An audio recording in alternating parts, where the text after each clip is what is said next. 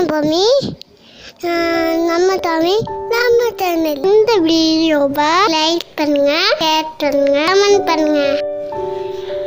அனைவருக்கும் கோபிநாத்தின் அன்பு வணக்கங்கள். இந்த தொகுப்பு ரொம்பவே முக்கியமானது நண்பர்களே. வரும் ஞாயிற்றுக்கிழமை அன்னைக்கு வரக்கூடிய பிரதோஷம் மிகவும் சிறப்பான பிரதோஷமாக கருதப்படுது. அதுலேயும் குறிப்பாக யாருக்கு அப்படிங்கிறத நம்ம குறிப்பிட்டு சொல்லணும்னா, இந்த சூரிய திசை அல்லது சூரிய புத்தி நடக்கக்கூடிய நபர்கள் மறக்காமல் இந்த பிரதோஷத்தப்போ போயிட்டு பிரதோஷ வழிபாடில் கலந்து கொள்வது ரொம்பவே நல்ல பலன்களை அவர்களுக்கு கொடுக்கும் அப்படின்னு குறிப்பிடப்படுது. அதையும் தாண்டி ஒரு சிலர் பார்த்திங்க அப்படின்னா குடும்பத்தில் பிரச்சனைகள் இருக்கும். குடும்பம்னா பிரச்சனை இருக்கத்தான் செய்யும் அப்படின்னு நம்ம நினைக்கலாம். அதையும் தாண்டி பார்த்தோன்னா கணவன் மனைவிக்கு இடையில் சண்டை பிரிஞ்சிருப்பாங்க. இல்லை அப்பா மகனுக்குள்ளே சண்டை அடிக்கடி வந்துடுது, அவங்க பேசிக்கவே மாட்டேங்கிறாங்க, பிரிஞ்சு தான் இருக்காங்க. இந்த மாதிரியெல்லாம் ஆட்கள் இருக்காங்க அப்படின்னா அந்த குடும்பத்திலேருந்து யாராவது ஒருத்தரோ அல்லது முடிஞ்சால் அவர்களையோ இந்த ஞாயிற்றுக்கிழமை பிரதோஷத்துக்கு அந்த பிரதோஷ வழிபாட்டில் கலந்து கொள்ள செய்வது நல்ல பலன்களை கொடுக்கும். அந்த வீட்டில் இருக்கக்கூடிய பிரச்சனைகளை தீர்க்க வல்ல பிரதோஷம் அப்படின்ற அளவுக்கே குறிப்பிடப்படுது. அந்த அளவுக்கான சிறப்பான பிரதோஷம். பெரும்பாலும் வீட்டில் நிம்மதி சண்டை இல்லாமல் இருந்ததுன்னா அது ஒன்றே நமக்கு போதுமானதல்லவா? அதனால் வீட்டில் நிம்மதி இல்லாமல் இருக்காங்க அல்லது இந்த மாதிரி சண்டை சச்சரவுகள் தொடர்ந்து வந்துட்டு இருக்கு, அப்பா பையனுக்கு இடையில சண்டை வந்துக்கிட்டே இருக்குது, இப்படிங்கிற மாதிரி எல்லாம் இருக்காங்க. அப்படிங்கும் போது அவங்க ஞாயிற்றுக்கிழமை வரக்கூடிய இந்த பிரதோஷத்தில் கலந்துக்கிறது ரொம்ப சிறப்பான பலன்களை அவங்களுக்கு கொடுத்து அந்த பிரச்சனைகளை தீர்த்து வைக்கும் அப்படின்னு சொல்கிறாங்க. பெரும்பாலும் சிவனடியார்கள் பார்த்திங்கன்னா காலையிலேருந்து சாயந்தரம் விரதம் இருப்பாங்க. சாதாரண நாட்கள், அது திங்கள் செவ்வாய் எப்படியா இருந்தாலும் சரி தான், வேலைக்கு போகிற அன்னைக்கு கூட அவங்க விரதம் இருந்து தான் அந்த பிரதோஷத்தை போய் அவங்க கலந்துப்பாங்க. ஆனால் முடியல, இப்போ நான் சிவபக்தர், நான் விரதம் இருக்க முடியல, வேலைக்கு போகணும் அப்படின்னு நினைக்கிறவங்க ரொம்ப எளிமையாக என்ன பண்ணலான்னா, காலையில் நீங்கள் பல ஆகாரங்கள் எடுத்துக்கலாம், பால் எடுத்துக்கலாம், தப்பு கிடையாது. முடிஞ்ச அளவுக்கு மதியம் ஒரு நேரம் சாப்பிடாமல் இருந்து பழகுங்க. அப்படி இருந்துட்டு சாயந்தரம் நீங்கள் பிரதோஷ பூஜையில் போய் கலந்துக்கிறது நல்ல விசேஷமான பலன்களை உங்களுக்கு கொடுக்கும். அறிவியல் ரீதியாகவும் சரி, ஆன்மீக ரீதியாகவும் சரி, ஒரு நாள் விரதம் இருக்கிறது உங்கள் உடலை சுத்திப்படுத்தும் அப்படிங்கிறத மறந்துடாதீங்க.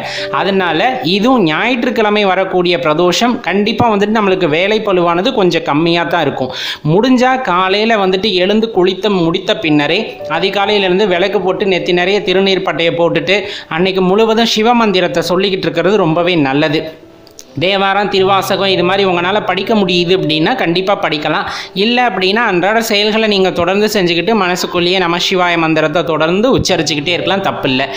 இப்போ எங்களால் முடியும் அப்படின்னு நீங்கள் நினச்சிங்கன்னா அன்றைக்கி கண்டிப்பாக சிவன் கோயிலுக்கு காலையில் போயிட்டு சாயந்தரம் வரல அங்கே இருக்கக்கூடிய வேலைகளை செஞ்சுக்கிட்டு, உழவார பணிகளை செஞ்சுக்கிட்டு, நம சிவாய மந்திரம் சொல்லிக்கிட்டு, சிவன் பாடல்களை பாடிக்கிட்டு அந்த மாதிரி கூட நீங்கள் விரதம் இருக்கலாம், தவறு கிடையாது. சாயந்தரம் நடக்கக்கூடிய பிரதோஷ பூஜையில் கலந்துக்கிட்டு உங்கள் விரதத்தை சிறப்பாக முடிச்சுக்கலாம்.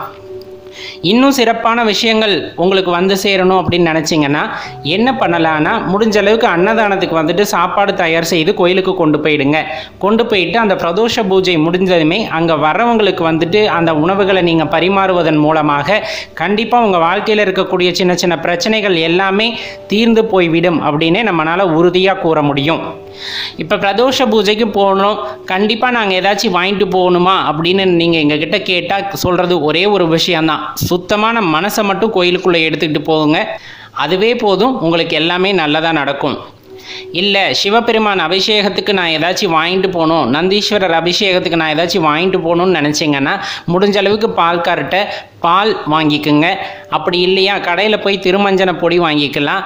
தேன் சில பேர் அபிஷேகம் பண்ணுவாங்க, ரொம்ப நல்ல பலனை அது கொடுக்கும். அப்படிங்கிறனால கோயிலுக்கு நெய் வாங்கி கொண்டு போய் கொடுங்க விளக்கு போடுறதுக்கு. இது எல்லாமே நல்ல பலனை கொடுக்கக்கூடிய செயல்கள்.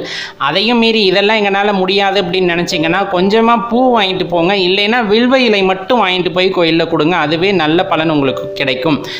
இல்லை எங்களால் முடியும், தும்பைப்பூ எங்களால் கலெக்ட் பண்ண முடியும், அதை மாலையாக தொடுக்க முடியும், எங்கள் வீட்டில் இருக்குது, இல்லை பூக்காரங்கிட்ட சொன்னால் கொண்டு தருவாங்கன்னா தும்பைப்பூனால் மாலை செய்து அன்னைக்கு ஈஸ்வரனுக்கு சாற்றி வழிபடுவது மிக சிறந்த பலனை கொடுக்கும் அப்படின்னு குறிப்பிடப்பட்டிருக்கு. அதனால் அடியார்களே, கண்டிப்பாக இந்த ஞாயிற்றுக்கிழமை வரக்கூடிய பிரதோஷத்தை மறந்துடாதீங்க. சிவாலயங்களில் சென்று சிவபூஜை செய்து பலனடையுங்கள் அப்படின்ட்டு நம்ம வேண்டி விரும்பி கேட்டுக்கொள்கின்றோம். ஒருவேளை தவிர்க்க முடியாத சூழ்நிலை, நான் இன்னைக்கு போக முடியல அப்படின்ற நிலைமை வந்துருச்சுன்னாலும் சிவனை மனசார நினச்சிக்கிட்டு மனசுக்குள்ளேயே பூஜை பண்ணுங்க. அது கோயிலில் போய் பண்ணுற பூஜையை விட நல்ல பலன்களை கொடுக்கும். அன்னைக்கு முழுவதும் நம சிவாய மந்திரத்தை சொல்லிக்கிட்டே இருக்கிறது உடலையும் சுத்திப்படுத்தும், உங்களோட மனசையும் சுத்தப்படுத்தும் அப்படிங்கிறத நம்ம இந்த இடத்துல ஆணித்தனமாக சொல்ல முடியும். நம சிவாய. நன்றி, வணக்கம். நம்ம பூமி, நம்ம தமிழ், நம்ம சேனல். இந்த வீடியோவை லைக் பண்ணுங்க, ஷேர் பண்ணுங்க, கமெண்ட் பண்ணுங்க.